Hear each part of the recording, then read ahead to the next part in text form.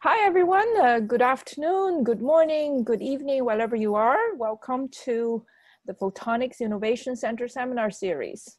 So today it's our great pleasure and honor to have Professor Weiner here to give a talk to many students, especially those who have taken ECE 1450, ultrafast photonics. Professor Weiner needs no introduction. He's the author of the ultrafast photonics textbook, which we use for the course. Now, Professor Weiner is the Cyphers Family Distinguished Professor of Electrical and Computer Engineering at Purdue. He earned his Doctor of Science degree in Electrical Engineering in 1984 from MIT. He then joined Bell-Core, a premier industrial research organization at the time. It's a bit like today's Google research or Apple research. Now, he later became a manager of ultrafast optics and optical signal processing research at Bell-Core. He joined Purdue as a professor in 1992 and has since graduated 43 PhD students. So that's incredible. I don't know how he does it. Professor Weiner's research focuses on ultrafast optics with an emphasis on processing of extremely high-speed light wave signals and ultra-broadband radio frequency signals. He is especially well known for his pioneering work on programmable generation of arbitrary ultra-short pulse waveforms, which has found application both in fiber optic networks and in ultrafast optical science laboratories around the world. So in fact, in my lab, we have a commercial device called a wave shaper, and that was based on one of his original ideas. He was awarded the IEEE Photonics Society Quantum Electronics Award for this seminal contribution specifically. His recent research focuses on frequency cone generation from microresonators and manipulation of broadband entangled photons, which is the topic of talk today.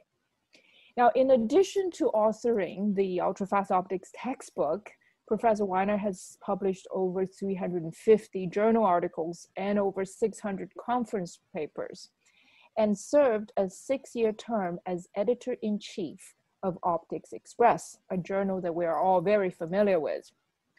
He is a member of the National Academy of Engineering and National Academy of Inventors, a past Department of Defense National Security Science and Engineering Faculty Fellow, and recipient of numerous awards, including the OSA Wood Prize, which is awarded for an accomplishment measured by its impact, one that opens a new area of research or significantly extends an established one. He's also the recipient of IEEE Photonics Society Quantum Electronics Award mentioned earlier, and the Purdue University Herbert Newby McCoy Award for outstanding contributions to the natural sciences. So today we're excited to be here and to learn from his latest research on high dimensional frequency domain quantum photonics. It has generated intense interest in the photonics community, and it is rewarding to see how classical optical techniques developed in past decades can be widely applied in quantum optics. So please join me in welcoming Professor Weiner.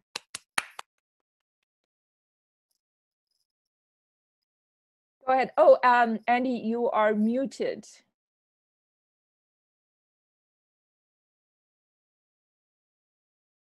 You're muted. Oh, yeah. Okay, good now? Okay.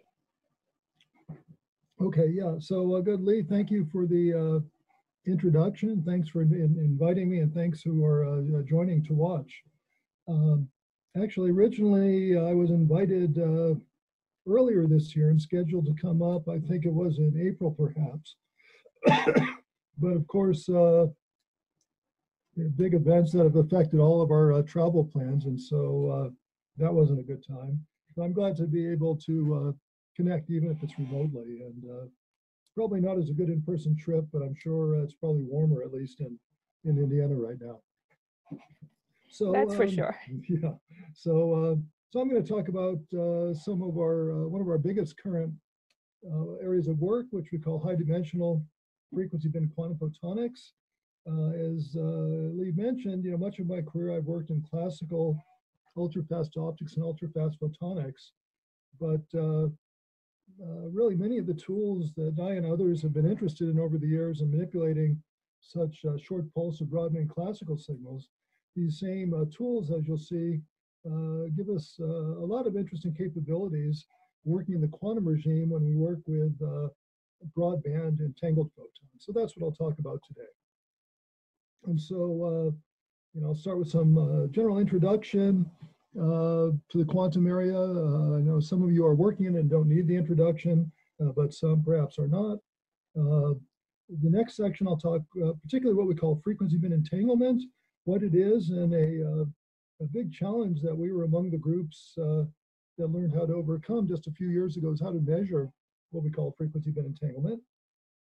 I'll also talk about some work in which if we have light that's encoded as a superposition of quantum light as a superposition of frequency states, how can we make gates for such frequency encoded photons?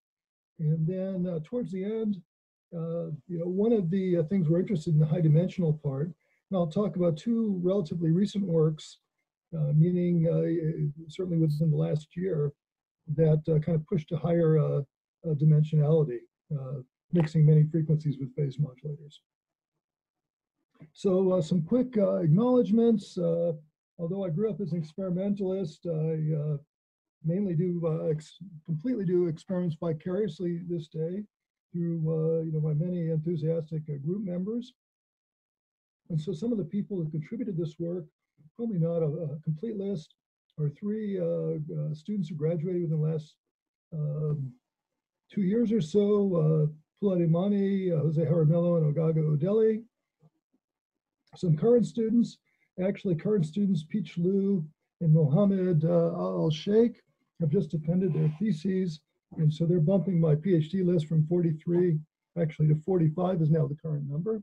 And together with some students who will continue the group, Suparna Naveen, Alex Moore, and some faculty colleagues. Also, as you'll see in part of this work,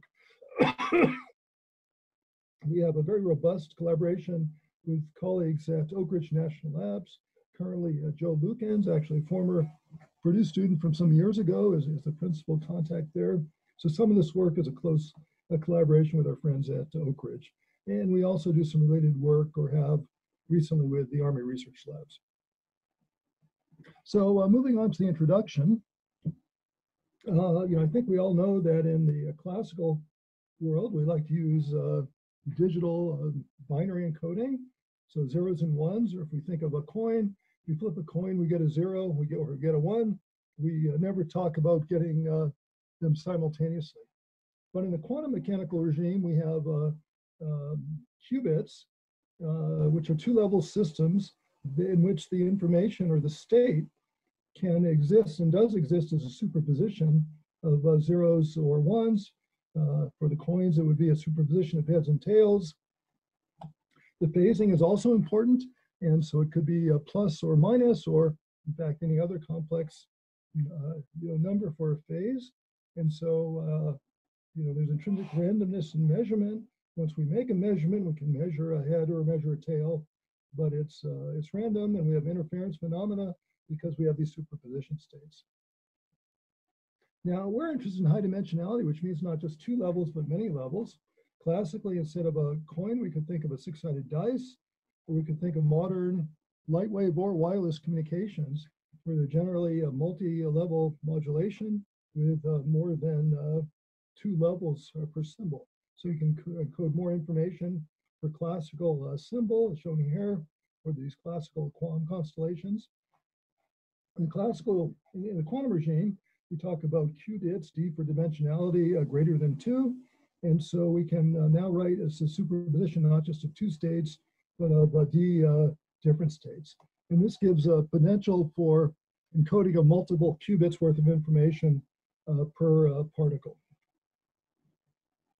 So, quantum entanglement is also a big thing and one of the key resources for essentially any type of quantum information. And so entanglement, we talk about, let's imagine in a two-dimensional system, we have two coins. Maybe we give them one to Alice, one to Bob. In the classical regime, they can each flip their coin, each get heads or tails. Their results are independent and uncorrelated.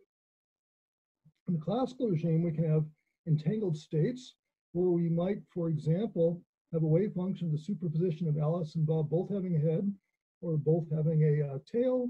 So if we make a measurement, either they both get heads or both have tails, so there's strong correlations. These correlations can occur at a distance, so we say they're non-local, and a phase is very important. Instead of a plus, we could have a minus or an e to the I5 term, and so we get quantum interference between two entangled photons, for example. And we'll be interested in not only two-dimensional entanglement, but higher dimensionality, and so thinking of the two dice example showing such kind of strong phase-dependent correlations. So as probably everyone is familiar, there's been a huge amount of work encoding quantum information in photons. There's actually many different interesting choices. What I illustrate here are some pictures taken from this fairly comprehensive review article just from about 2 years ago. So the most common perhaps is to quantum states in which polarization is a binary degree of freedom, so qubits, so we have polarization qubits. One can have path encoding. This has become very popular if we're looking at so-called large-scale silicon photonic quantum circuits, where our light can exist as a superposition of many different spatial modes and spatial waveguides. Time band encoding, sort of quantum analogies to maybe time multiplexing in classical optics exist. Or orbital angular momentum has seen a great deal of interest, and not all of these, but most of these, except for polarization, can admit dimensionalities beyond 2. In general, photons, as they're in classical, are great for communications, but because they don't interact strongly, it's hard to make gates, or it's hard to make 2 photon gates. That's a challenge, and the lack of deterministic photon sources is a challenge. But what we're looking at is, if we look at this review, it really doesn't mention the optical frequency degree of freedom. And that's going to be the one that we're interested in. The primary difficulty has been that if you have light at different frequencies, tens of gigahertz apart or more, it's hard to get stable interference. We get time varying signals, they're very fast. There's no way to kind of measure them. So it's been difficult to sort of mix frequencies and measure the superposition states. What this will be about in part is getting beyond that, allowing us to work with the frequency degree of freedom for quantum information in photons. And so why do we care about frequency? Well, one is because it's there. 2, because people like me have made a career out of enjoying manipulating superpositions of frequency in the classical ultrafast optics regime. But from the applications point of view, I think quantum networking is a very important reason we're going to need to put quantum light over fibers to interconnect remote quantum resources. So we know that frequencies are robust and incredibly successful for transmission over fibers, the classical regime and WDM. We can certainly have a potential for high dimensionality or more information per photon. I think routing is very important. We can have gratings or other devices that separate light based on frequency, and at least in principle in a lossless way. That's very useful. Parallel processing, at least part of the work will be used with chip scale microresonator sources. And so going forward, potential to move towards more complete integration. We're only kind of touching the bottom of it now, but it is definitely a goal. And although I don't think I'll get into it here, there's interesting ways you can kind of mix degrees of freedom, frequency and time, polarization.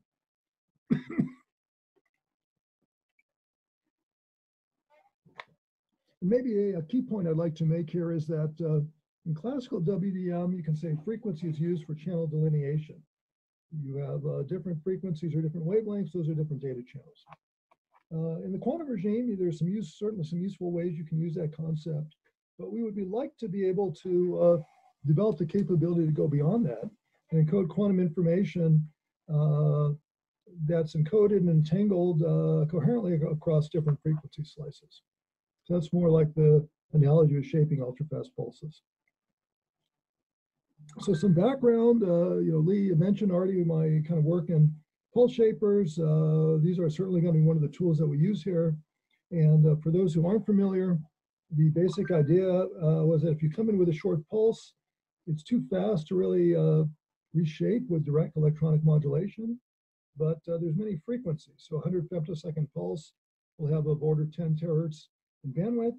We can separate out the different frequencies or colors using a grating and a lens, sort of like a spectrometer, focus different frequencies, only two of which are shown here, down to kind of a pencil where the frequencies are separated by putting in a spatially patterned object or an electronically controllable modulator array, manipulate amplitude and phase on a frequency by frequency basis. After the light is recombined, the input pulse is transformed, really Fourier transformed, into a new waveform that can be very well controlled. And it really is the new output waveform is really the inverse Fourier transform of the spatial pattern transferred here onto the complex spectrum. These are just sort of two examples of early waveforms with femtosecond scale features that we thought were kind of cool, and I still do.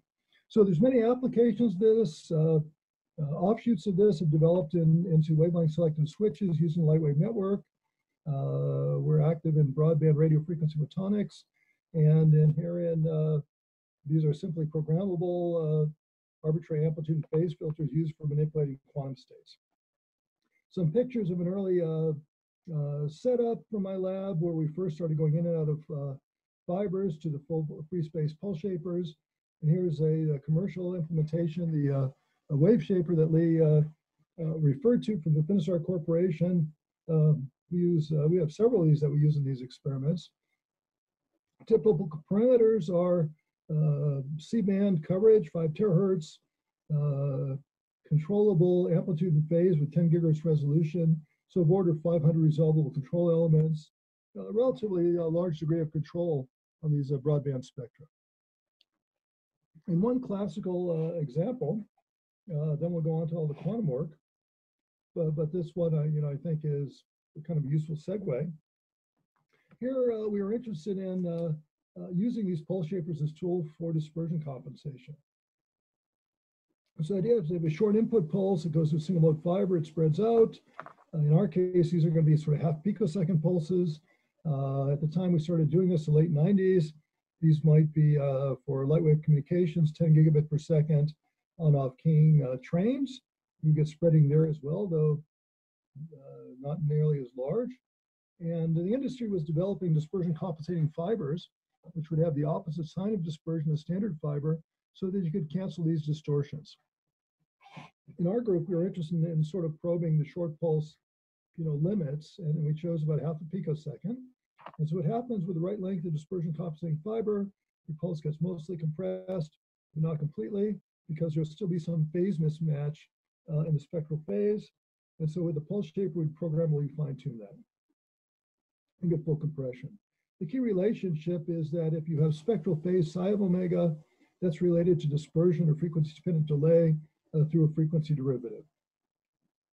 And so, for example, if you have linear phase, you can get constant delay. We might see some examples of that going forward. And you get frequency-dependent delays or pulse spreading with polynomial phase. So here we come in with about half a picosecond input. We're going through a relatively short fiber here, about 3 kilometers. It spreads out about 300 times, not shown here. With dispersion compensating fiber, it comes back almost to the original pulse, not quite. And you can see this asymmetric distortion that's mainly due to cubic spectral phase. That's the higher order phase term. So with our pulse shaper, we apply this phase versus pixel pattern, which is cubic, or phase versus frequency. It's chosen just right to sort of correct this and give us undistorted propagation. So there's certainly been more aggressive experiments like this, but these are this type of space control. Later on, we're going to want to use in the quantum domain. So let's talk about frequency band entanglement. So the photons we're going to generate are through 2 different ways. One of these is the very well-known spontaneous parametric down conversion technique. We send a single frequency laser into in our case, a Piplin waveguide. And in any parametric down conversion, if your pump is at frequency 2 omega naught with some weak probability in the second order nonlinear medium, the photon can split into 2 photons with which we call signal and idler. The individual photon energies are random within some phase matching bandwidth, which can be about 5 terahertz in our experiments, but the sum of the 2 frequencies have to be the same, so that you have energy conservation. We can write this as a current superposition of photons that are upshifted by this kappa omega and downshifted with some phase matching function. And so if we look at this, the signal and idler frequencies are random with about 5 terahertz, but there's a tight frequency anticorrelation. Turns out there's a Fourier transform relationship going back to time. And so the individual photons are emitted only occasionally. But when they are emitted, both the signal and idler are emitted at the same time. And that correlation, timing correlation is tight within 1 over the total bandwidth. So this could be 100 femtoseconds type timing correlations. So we've also been doing work in integrated photonic sources. So these would be ring resonators, in our case in silicon nitride. Similar story, you come to a single frequency, you get out many frequency pairs. Now they're now it's discrete because you have discrete resonator modes. And the main difference is now this is a third order process. So 2 photons pool their energy to give you a signal and idler that are randomly distributed across these different modes with tight timing correlations, with tight frequency correlations. Okay, and so this is discrete. You know, these continuous SPDC, usually we put in spectral filters. We can do this with a programmable pulse shaper or an etalon to convert this into sort of a discrete version. We'll call those frequency bands. So some of the early experiments that we did with these micro rings helped illustrate the concepts. Originally, it was a very small micro ring. It had longitudinal modes about 400 gigahertz away. If we pump it, here's a strong pump. We attenuate that in this trace. You can see a series of weak signal and idler bins. These are spontaneous Fourier mixing. If we now use a pulse shaper to programmably route the short wavelength side of the spectrum of signal to one single photon detector, the large wavelength to the other, and do this on a bin by bin basis, and look for coincidences between the single photon detectors, we can build up what's called a joint spectral intensity. We look at it here. As we look at the different frequency modes, we see strong diagonal correlations. These peaks, for example, are the second signal and idler from the center, third signal and idler. Here's the second signal and third idler. Essentially, we get nothing. And so this is really kind of proof of the anti-correlation. This was another device that was about 8 times larger, 50 gigahertz FSR. And here we could see, there's actually more, but we measured out to about 40 bins. And again, strong diagonal. So this is a potential for very high dimensional entanglement that we're interested in. Okay, however, we're not really looking at entanglement yet. We're looking at frequency correlations. Going back to dispersion, we kind of did dispersion experiments with these entangled photons, the silicon nitride microring resonator. Again, we take half the spectrum, we cut it up, we route it to 2 different detectors, and we do various experiments with or without true fiber Bragg gratings that give dispersion. And we arrange these so they have opposite signs of dispersion. So if we just look at 4 frequency bins for the signal and idler without these dispersive elements, we have a single peak. All 4 of those contribute to the same, coincidence peaks. If we put the chirp fiber Bragg grating in one arm only, disperse the signal, we give differential delay to different photon pairs, and we get coincidences at different delays. So this is kind of a frequency delay mapping for visualizing the biphoton spectrum. These peaks are in agreement with the joint spectral intensity. We can put the chirp fiber Bragg grating in the other arm, take away the first one, same thing, but they're spread in different order.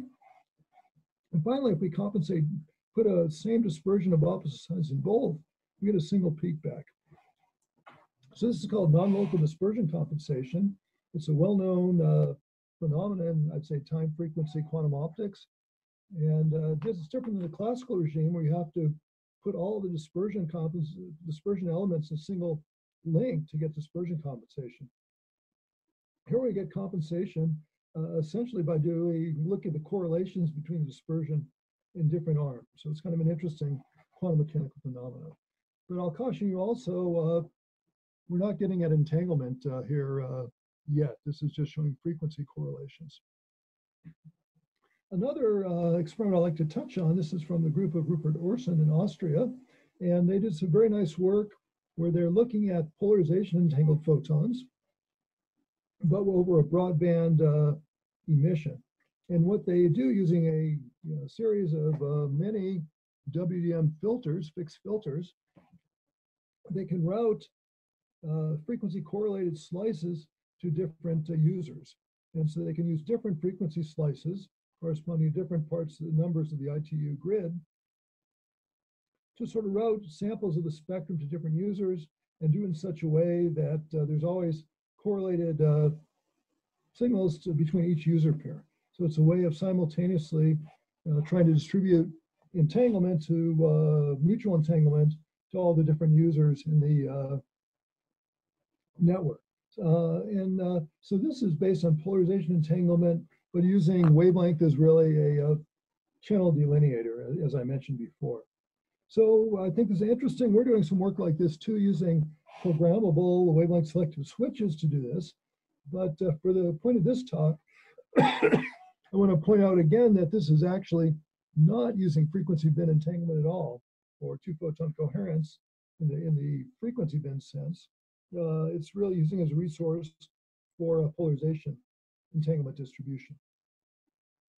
Okay, so that really sets up the question, how do we know if we have frequency bin entanglement? And so the idea here is, this is a notional view of my biphoton frequency comb. These black lines, solid lines, are the frequency correlations. And what we really need is a wave function where we have coherent phase across these different photon pairs. Okay, and so that's this alpha sub k. The question, it should have complex amplitude, magnitude, and phase, and the phase has to be stable or coherent in terms of the two-photon wave function.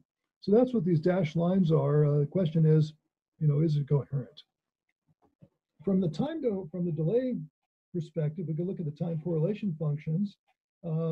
If there's a coherent phase, and let's say the phase is flat, you get a time correlation function with a strong modulation. These would be picosecond scale, or tens of picosecond scale modulation in the time correlation function, which is unfortunately too fast to measure with almost all single photon detectors. Since we have detectors that are slower, have higher jitter, we kind of average over this, and we just get this envelope is the same that we would have without any phase coherence. And so unfortunately, because we don't have single picosecond resolution detectors, you can't tell whether you have this biphoton phase coherence. Okay, so the question is how to measure that. So here we use phase modulators. I think this audience is probably familiar with them, but we just use telco phase modulators, depending how strong we drive them.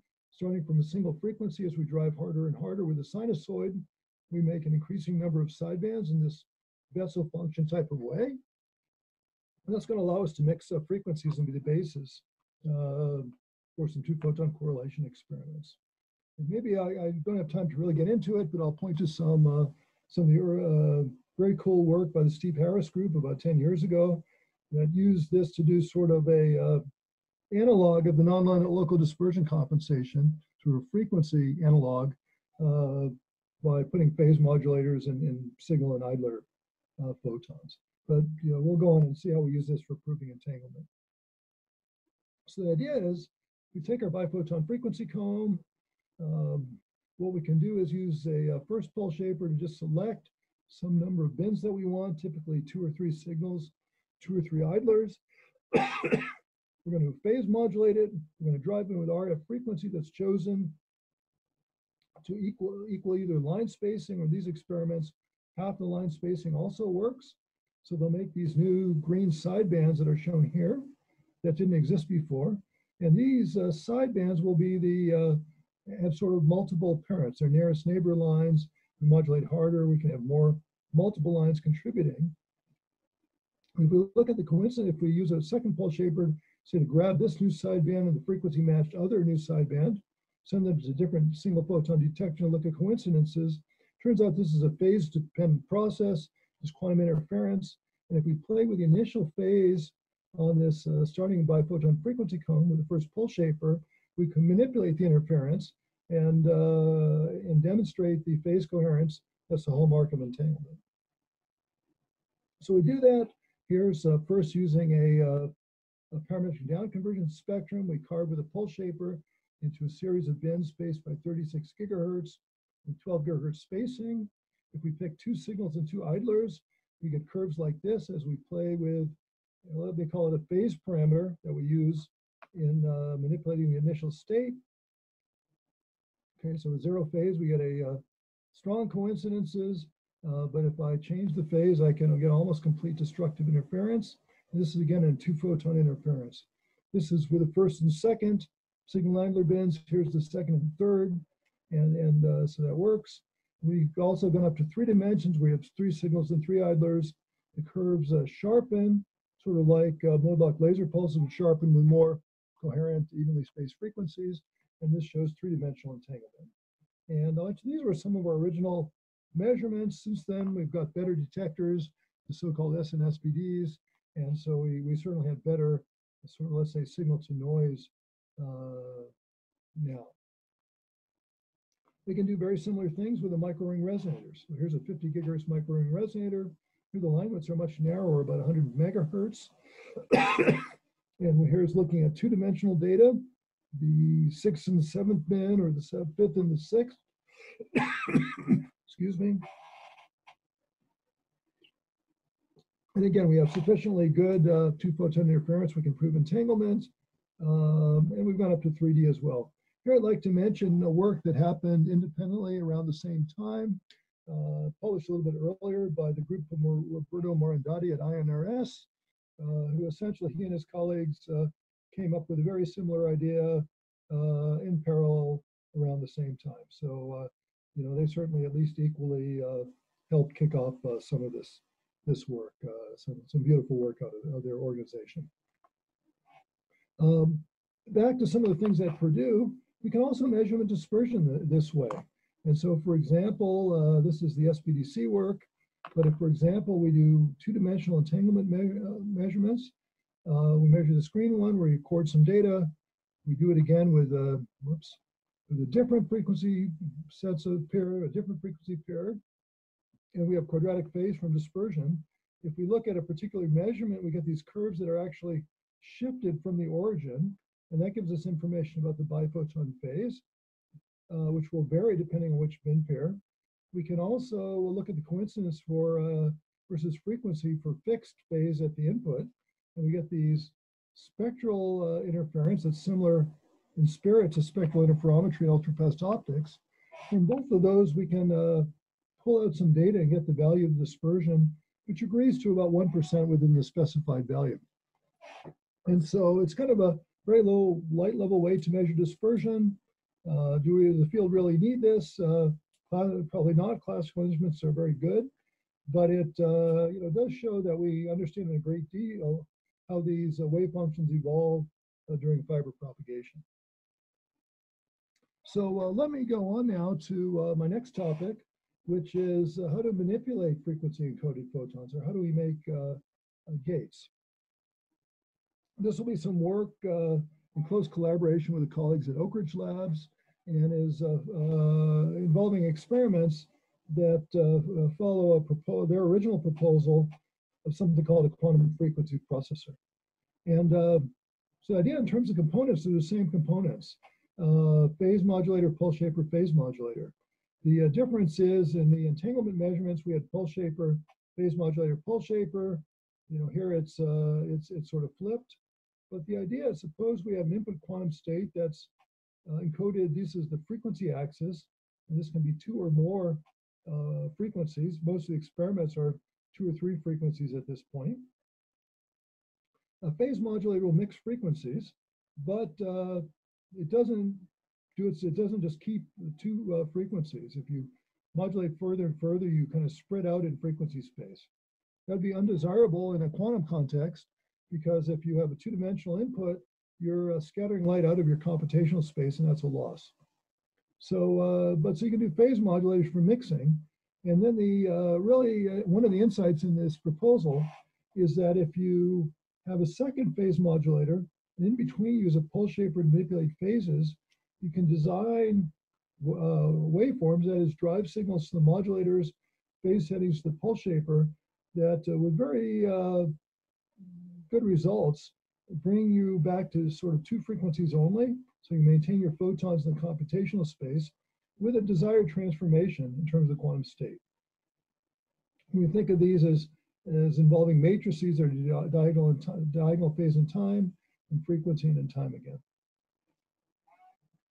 So to give a little bit of an analogy, this is some of the beautiful work on large-scale quantum silicon photonics. Down at the bottom, this is work out of the Bristol group. But the idea is the recipe for decomposing matrices, or single photon gates, is quite different, and it's really a concatenation of interferometers, let's say Mach-Zehnders, and external phase shifter. So if you have interferometers and phase shifters that you then interconnect in different ways, you can make represent different transformation matrices.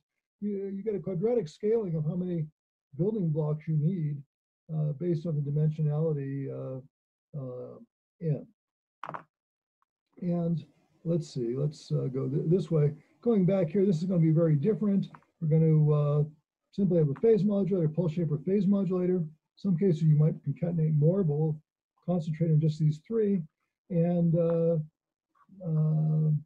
by having more complex control signals to these 3, the same physical resources, you can build up higher dimensionalities. So it's a different, that is an interesting approach to making these single photon gates. So some examples. The first one, which was our first Purdue Oak Ridge joint publication in this area, was for making essentially a beam splitter for frequencies. So you can call this a Hadamard gate or a 2D discrete Fourier transform. If we have a 2-frequency input, we'd like this transformation matrix. And so it turns out one can design control waveforms involving a single RF harmonic that is adjusted to equal the frequency bin spacing, that makes this gate with very high fidelity, 4 nines, and actually then higher since, and about approaching 98% success probability. So if we come with this blue single frequency input, we get these 2 equal red output on the output. And if we come in the blue as a superposition state, we have the right phase, we can collapse into a single frequency on either side, okay, which is just what a beam splitter does. You might be able to see a little peak here, for example. There's a little bit of light scattered to other frequencies that's unwanted, but that's kind of the 2% of lack of full success probability. I talked a little bit about parallel processing. So we could do this for entangled photons. Single photon that's entangled, that's a superposition of 2 frequencies, the corresponding idler, so that's 4 frequencies in total. We can put these Hadamard gates selectively on 1 or 0 or both. So if we put no Hadamard gates on, we start with this particularly diagonal correlation in frequencies. If we put a Hadamard gate on only one arm or only the other arm, or the single idler, we kind of maximally spread into the 2x2 space. But if we put Hadamards on both, we maintain strong correlations, but we can actually flip the ordering of the correlations, if you will, from anti-correlated to correlated. So this kind of work certainly can happen with polarization, or spatial superposition, the first type of demonstration that can be done in frequency as well. We've gone on, I mentioned 3-dimensional. So in our original paper, we also try to do a 3D beam splitter version, or a frequency tritter, or 3-dimensional discrete Fourier transform. Here it's the same hardware, but we're able to drive the phase modulators with 2 RF harmonics. The optimization code chooses the waveform of the pulse shaper settings. We can do analogous things. So single frequency in, any of these single frequency ins gives you a triplet of frequencies out. If you do the superposition state with the proper phase settings, you can do experiments where you collapse into any of these frequencies. So again, there's high fidelity, good success probability. Recently, this is, I think, we just submitted to Clio, but we again did this parallel processing idea where we could do these 3D DFTs independently on the signal and the idler for an entangled photon pair. Here, instead of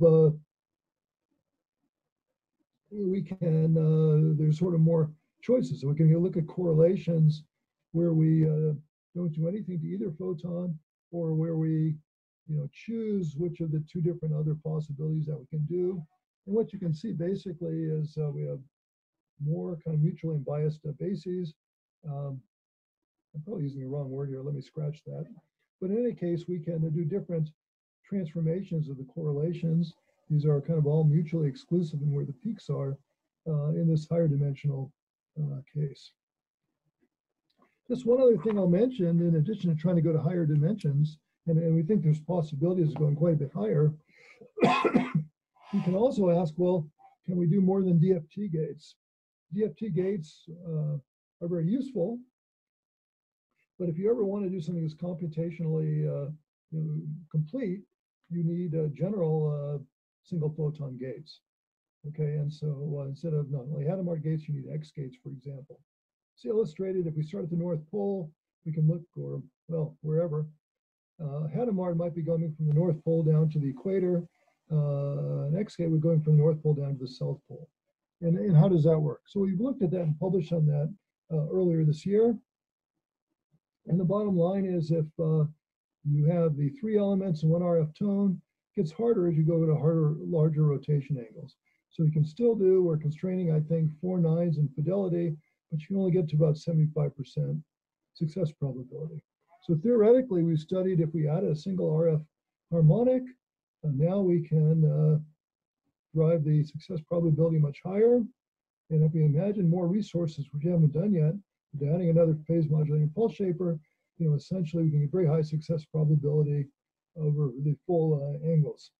And to verify this, looking at 1 RF tone experiments, we've done a series of these single photon gates where we start at the North Pole and have different rotation angles and move along the, I guess, lines of latitude as well, and explore, how well we can do as a function of angle. And these just show some results. If we look at the targets, which are the dots, versus a series of measurements, we come very close, and can do fidelity sort of above 0.99 in most cases. So again, just showing that there's a number of things we've done here, and this just to give you some sense. Okay, so I think I've just about enough time. I'm going to hit a little bit now on pushing a higher dimensionality. We've gotten up to 3 dimensions in the discussion so far. But let's go up to sort of 9 or 10. Okay, and so first thing we'll do is something called a frequency quantum walk. Quantum walks have been a popular thing to do in the quantum optics regime, as well as other areas of kind of quantum science. But in optics, for example, people have done things like sending light into an input of an interferometer circuit, or to a series of coupled waveguides. And there's interesting distinctions between what would happen classically. Classically, you might flip a coin and it tells you to go left or right with equal probability. And it tends that you tend to get a diffusive transport. So you get some distribution clustered in the center, and maybe it eventually becomes a Gaussian. In quantum mechanics, or really with wave transport, you can get something very different. And you can, for example, spread what's called ballistically. So you kind of get a distribution that is kind of maximally pushed out. So that's quite different. We're going to be looking at multi-photon walks with entangled photons. Some of this has certainly been done as well, but the entanglement will lead to interesting behavior. And in particular, what I'll show here is by pulse shaping of the input, how we can essentially coherently control some aspects of the quantum walk behavior. Okay, so again, we're going to use a phase modulator. If we drive this hard, we can mix together about 20 frequency modes with a single phase modulator. And so this we'll start exploring what happens as we mix larger number of modes simultaneously. So our experiments, parametric down conversion, we pulse shape into a series of bins. We can apply spectral phase here as well. We're going back to our phase modulator, we just drive it harder now.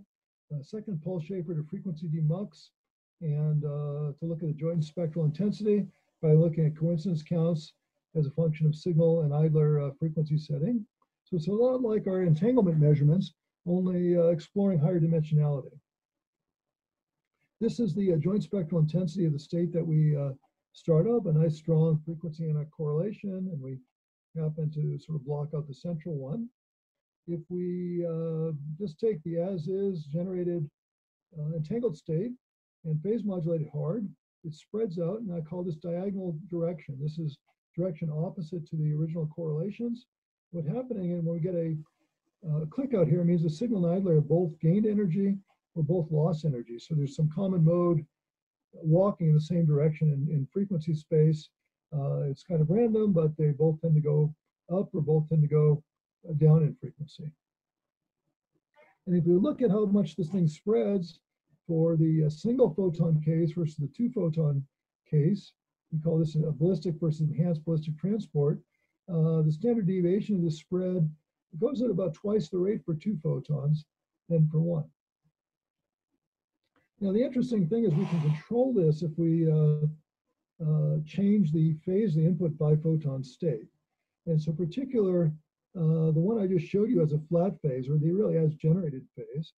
But with our pulse shapers, we can introduce alternating pi phase shifts in the biphoton phase. So that might mean we put matching pi over 2 for both the matching frequencies and signals every other time. And what you can see is that after we do the same strength of phase modulation, we have a dramatic difference in joint spectral intensity. Essentially, it doesn't spread off the line anymore. It broadens a little bit along this line. But now the signal and the idler are, if we look at the sum of them, aren't gaining energy or aren't losing energy. They keep the same energy. And if we do this, if we look at this versus how strong we modulate, for this original, we call it enhanced ballistic transport. It just spreads and spreads and spreads. If we look at this pi phase shift case, it hardly spreads at all. Okay, and so it's interesting that you can have this kind of coherent control over this phenomena.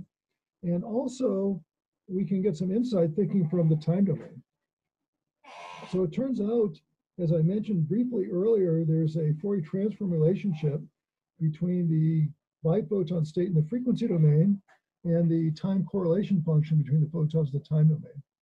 So if we look at our original state, the time correlation function should be sharp. Signal and photon should be simultaneously. As we grow the number of dimensions in this sort of simulation from 8 to 64, the correlation gets very tight.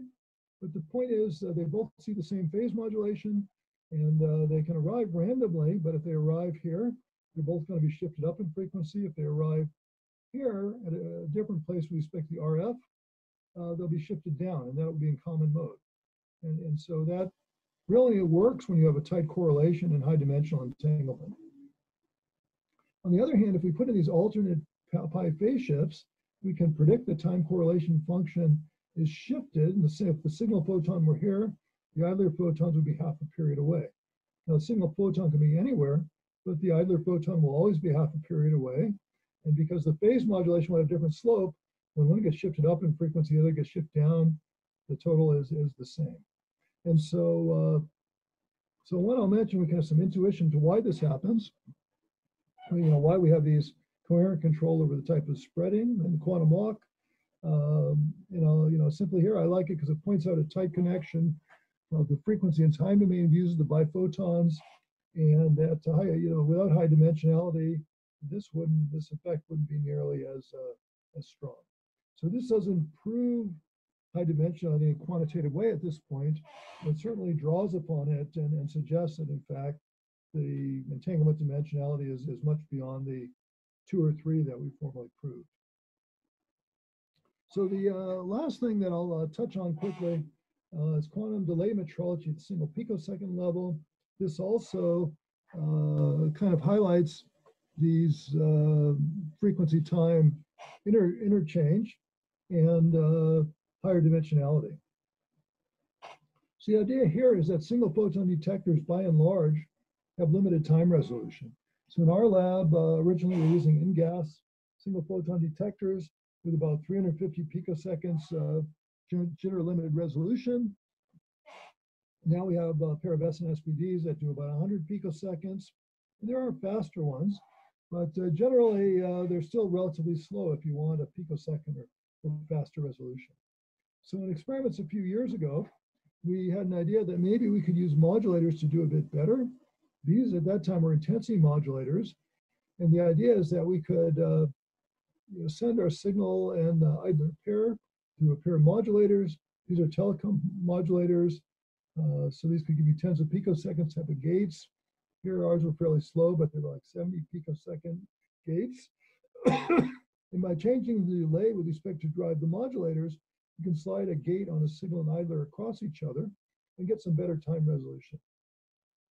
What we're able to do is take this red curve, which was the native time resolution, about 350 picoseconds, and get timing measurements about 5 times better, about 70 picoseconds. So we got some improvement, but it was really modest, and the intensity modulators are clearly throwing away valuable quantum photons.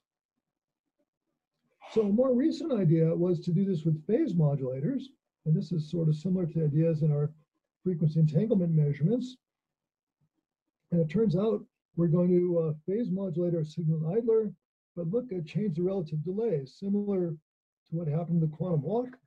And then when we look at the frequency correlations, we're going to see a delay signature. Okay, we'll see that this works. Okay, and there's a number of possible applications.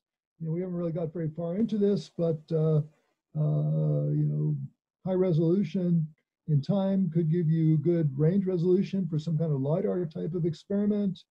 There's some cases where you want good timing resolution to resolve delay for some types of high dimensional QKD.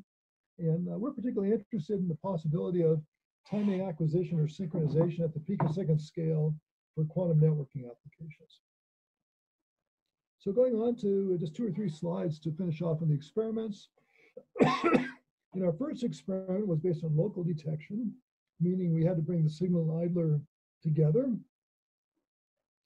But so the main thing is after we generate the biphotons, make frequency bands, we can play with phase if we want. We separate signal and idler, and we just put a delay line in one of the arms. We bring these signal and idler back together. We phase modulate them with the same phase modulator. We demultiplex frequencies. In particular, we grab a particularly matching signal and idler frequencies. Those are like the Greed sidebands that I talked about when we discussed the entanglement measurement. And we look at counts. And so the schematic is here we're going to have 9 signal frequencies, 9 idlers. We can mix them all with a single phase modulator. We're going to grab just a sort of 5th bin of the signal and the idler and look at those coincidence counts versus delay. And here's what we get. So this was reported this year at CLIO, showing data over a single RF modulation period, which is 25 gigahertz modulation here. You get a 3.7 picosecond peak. So it's very delay sensitive delay. It's a good indicator of delay. You can see very fine scale delay variations. It agrees with theory, and we can do this with the physical delay line, or simply by programming linear phase on a pulse shaper, which gives us delay as well. It's also interesting to note, if you look over a larger time scale, this repeats at the RF modulation frequency. We believe this will repeat on stay flat kind of a very long time, just limited by the coherence of your pump laser. And so on the one hand, this could be very useful because you could have we've done experiments with a microsecond delay offset between signal and idler, and you still get peaks and measure very fine delay changes. But it does mean that you need absolute time separation you probably need to supplement this with some other techniques to disambiguate which range you're in. This is something that's well known in white light interferometry, for example. And so finally, what's really interesting here is that was with local detection. You can measure delay locally where the two photons come together with Hong-Mendel, for example, and that works well. But here, unlike Hong-Mendel, we can do a non-local measurement. And so this is an experiment. Our signal in either is shown by these blue and red balls or photons, if you will.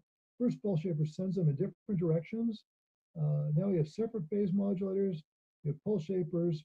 We detect, and then we have to compare, look for coincidences. So we've done this with the delay line recently. I'm not showing the data here. We've done it with like a 1.5 microsecond delay. Here is just a small delay. And then we change the delay, and we look at what happens. Where did it go? Oh, it's up here, right? So here again, it's about the same resolution. We pushed it a little bit hard here.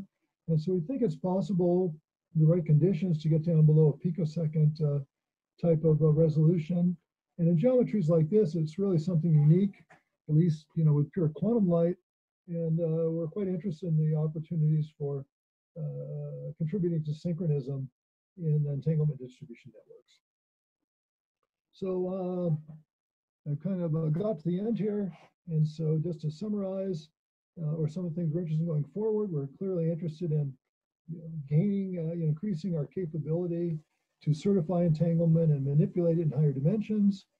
We're in our group, we have a lot of activities that are aimed at somehow using these sort of things for tasks that might be interesting in quantum entanglement distribution networks. Some work I didn't discuss with my colleagues, Professor Keiss in chemistry, who's interested in quantum computing for chemistry purposes. We're looking at high dimensional phase estimation algorithms.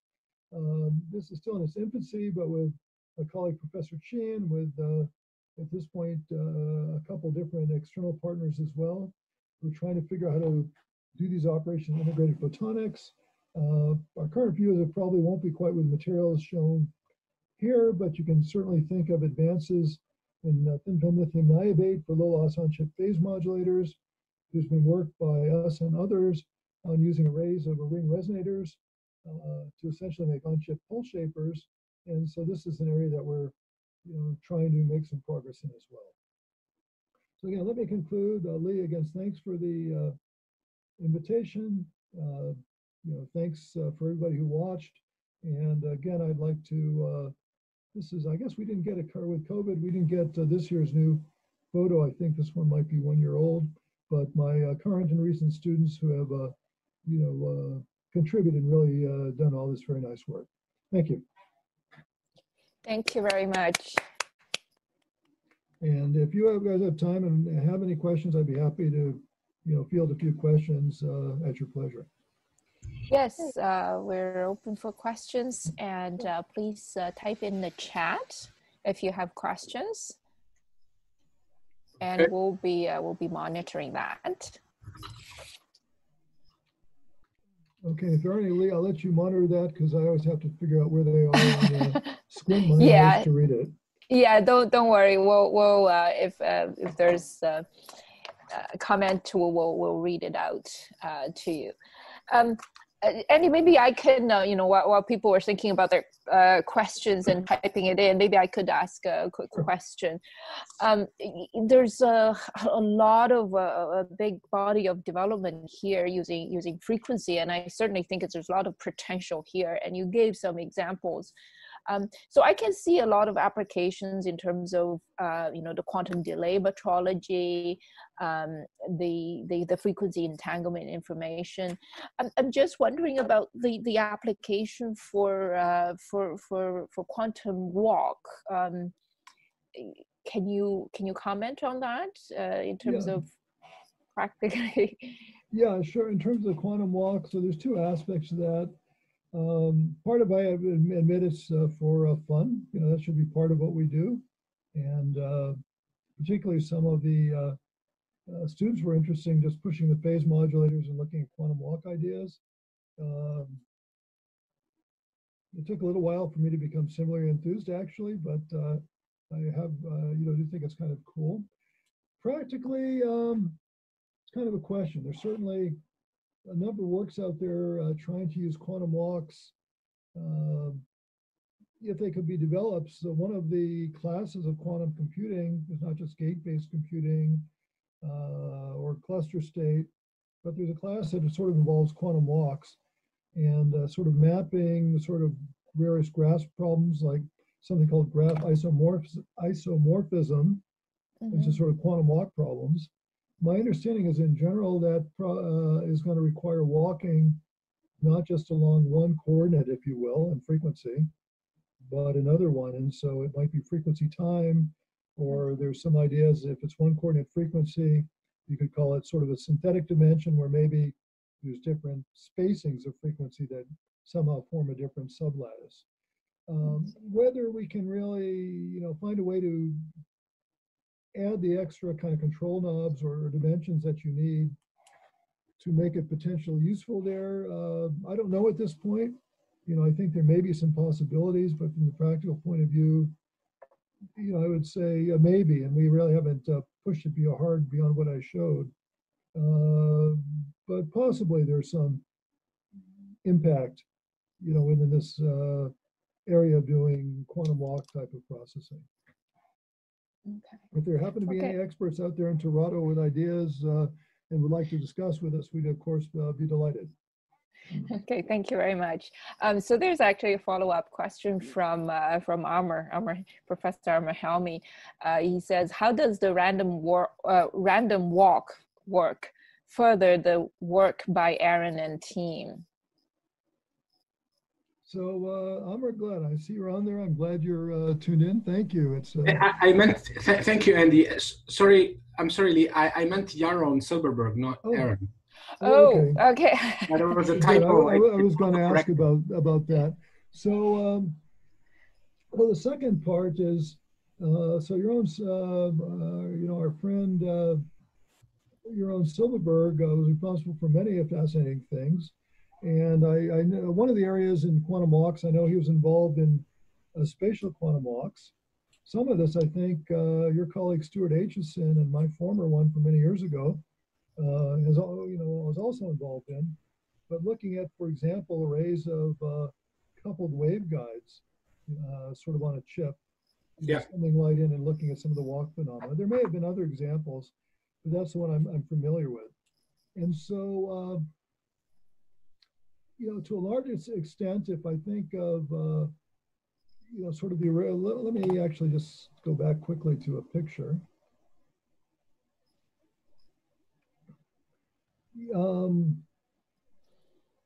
Yeah, here, okay.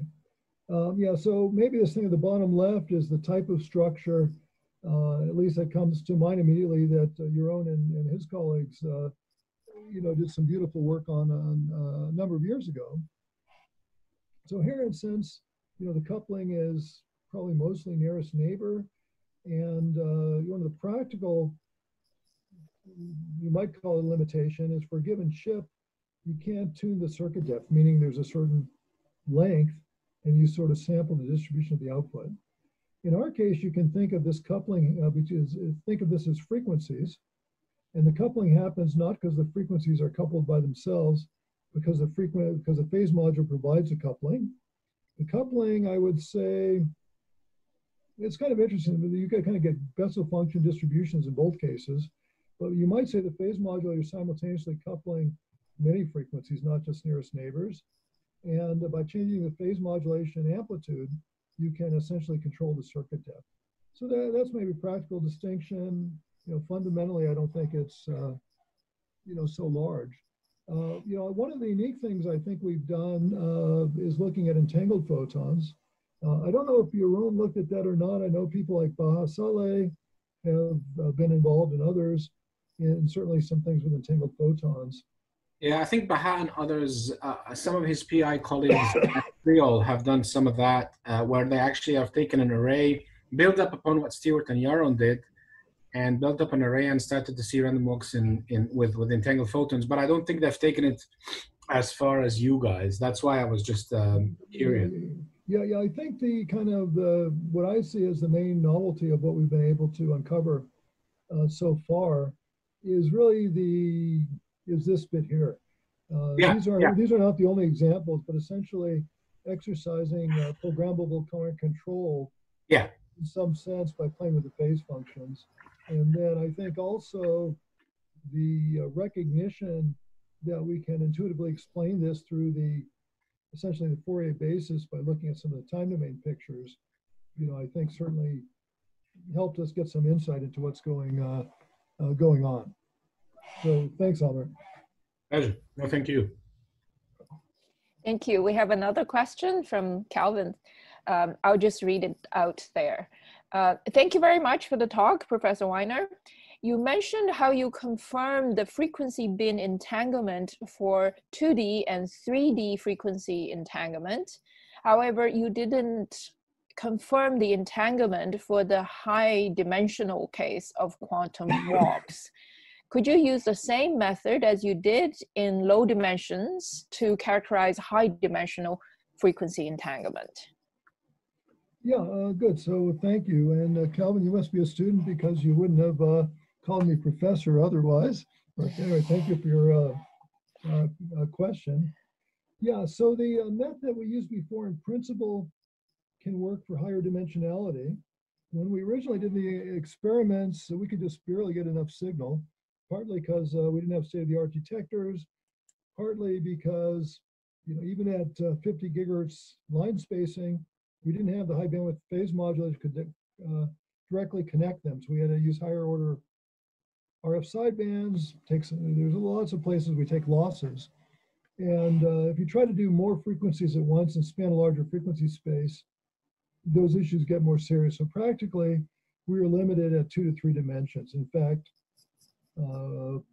even at 3 dimensions, we had to do a similar measurements, but a slightly different approach because it was too hard to get the quantum interference with the microrings.